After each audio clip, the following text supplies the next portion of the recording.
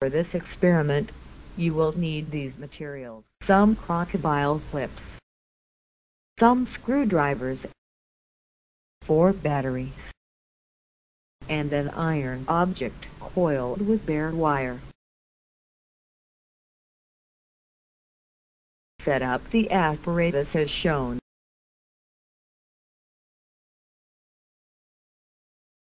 Now connect the iron to the batteries.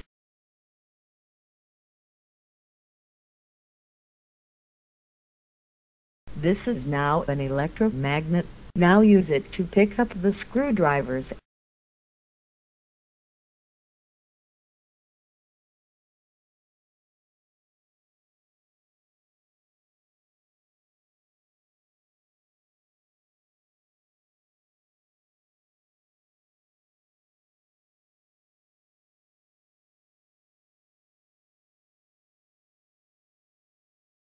The magnet had no problems picking up the first 5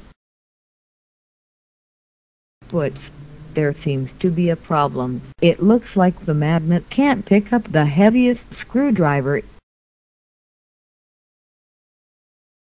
Change the batteries from series to parallel.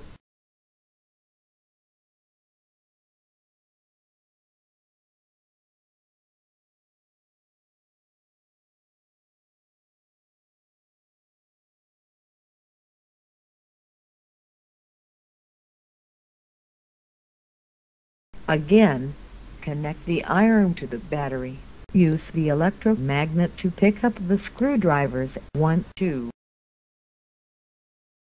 3,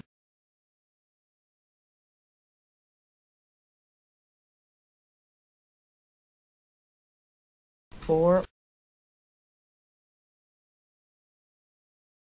It falls.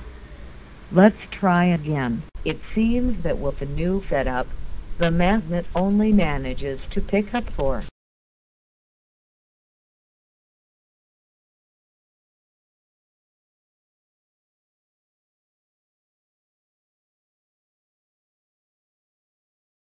One, 2, 3,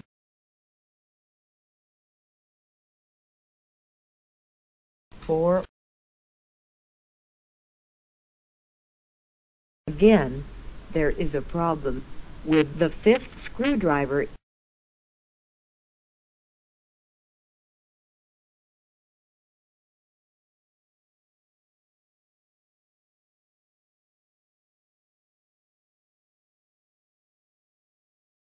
We put the batteries in the same arrangement as the first experiment. As you can see, the coils are reduced by half.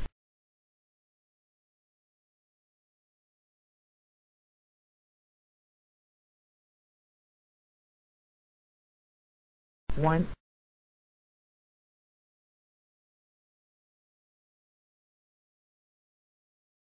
2,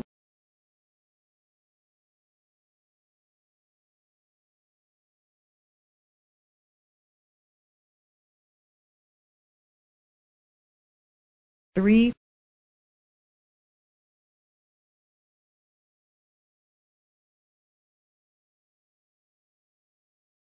The 4th seems too heavy for the magnet to pick up.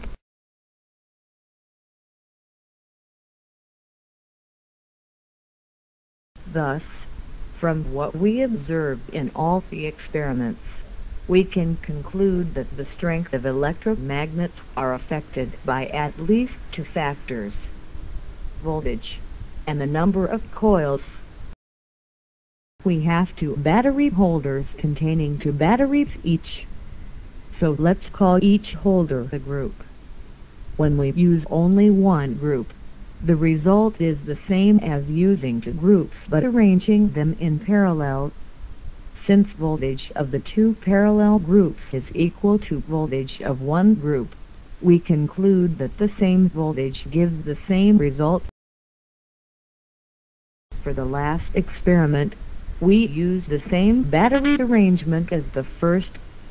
Therefore, the voltage is the same.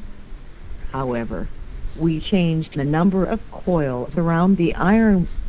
You can see that the magnet is now weaker. Hence, it is concluded that the number of coils affects the strength of the electromagnet.